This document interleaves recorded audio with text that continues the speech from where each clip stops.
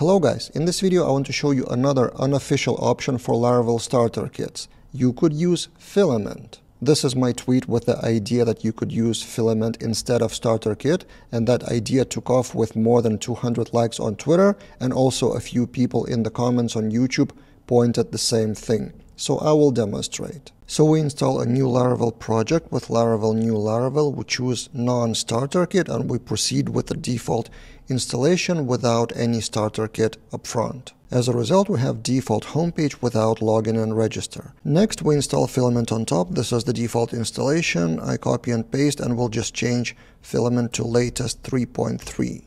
It will ask for the ID, which actually corresponds to the URL. So you may change that, for example, to auth instead of admin, and that's it. Now, the home page doesn't change, but if we go to /auth, we land on Filament login. And now there are a few things to do to tie them both together. First, in the welcome blade, if we have route login, which we do in our case for Filament, so we can even remove that if statement, and then based on authentication, we can put the link to auth dashboard, or instead of route login /auth/login.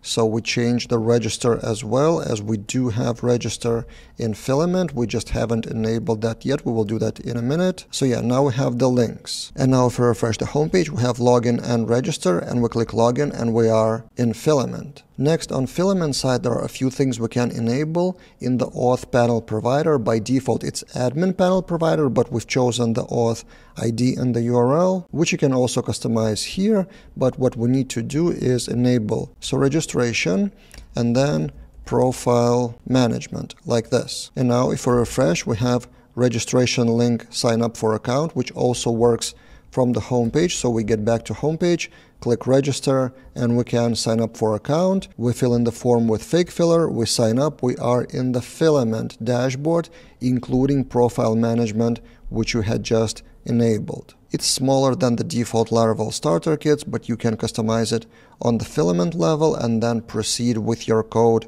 with Filament, but not as admin panel, but instead as the main functionality of your application, and then enable and disable functions based on roles and permissions. So regular users would see one set of menu items and admins would see their own menu items. And then from there you dive deeper into Filament documentation and learn more about Filament, or you can take my course on Laravel Daily, Filament 3 from scratch. Also I have a separate channel called Filament Daily with more than 200 videos, and also I have a filamentexamples.com website with a lot of tutorials and examples of ready-made project functionalities and examples with source code available. As you can see, I'm a pretty big fan of Filament myself. So yeah, you can use Filament not as admin panel dashboard, but instead of Laravel starter kit. It's not an official starter kit. It's not a community starter kit, so you cannot install that with Laravel new using syntax, but you can do that in the way I've shown in this video. What do you think?